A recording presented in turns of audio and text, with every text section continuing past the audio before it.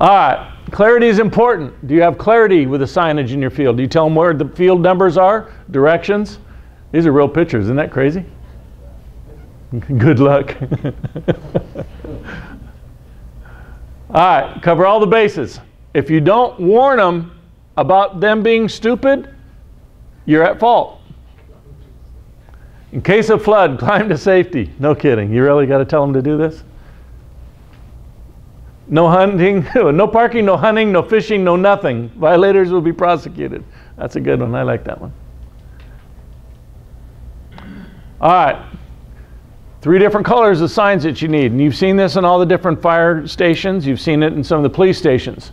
Blue is informational. So anything regarded with information should be in color blue.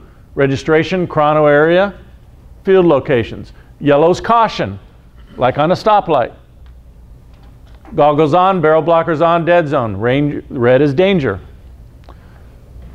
You got first aid, danger entering a paintball field. Goggles required, emergency phone numbers. All that should be in red.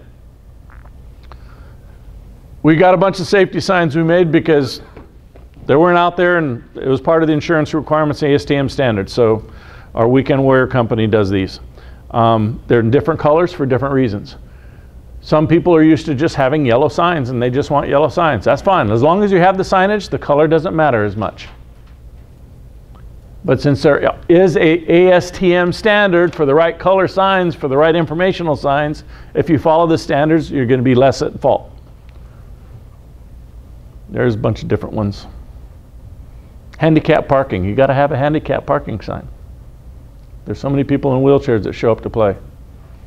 All right. Where should the signs be placed? No brainer. If you're entering a paintball field, danger, entering paintball field, goggles required. Duh. Is a sign up right now? Goggles on. Prior to entering playing, chrono or hot area inside a playing area. Barrel blocking. You want it in the staging area before exiting that chrono area, before exiting the playing field or any hot area. First aid. You want to be able to know where they can get to the first aid. Exiting the field area should be a sign with an arrow telling them which direction. Chronograph area signs in the staging, registration area, entrance to the chrono area. You want to tell them the feet per second that they can shoot at your field, so it's advertised. Drinking water, you want to make sure they know where they can go get water and that you have it available for them. Air stations, so they know where to go get air. What a concept. Field paint only. A lot of fields are field paint only. It'd be nice to let them know that when they get there, so that when they want to argue with you, you can say, as you drove in, it's right on that first pole, it's right there at the registration building, and it's right here in the staging area. What part didn't you understand? Location of your fields. What an idea. We have 7 fields. Where's field 2? Go past the red dog, make a right turn, you'll find it over there. So many fields have no signage, it's crazy. Okay, before you enter the chrono area, tell them you have to have goggles on. Children, put your goggles on. Barrel plug required on the field. When they're entering the field, goggles on. When they're leaving the field, tell them where they can get air. Speed limit in the area. If they're driving around and you got a large parking area, tell them that they got to drive 5 miles an hour. Registration. Too many fields I've been to that you have no idea where to go to sign up. They drive up into your park, they're in their parking lot, and they get out and they go, oh, all those people are walking, I'll go with them. They'll follow another group that's going onto a field. Emergency numbers. Post them. What a concept. How about a map of your field? Where the field's located so they can go look on it.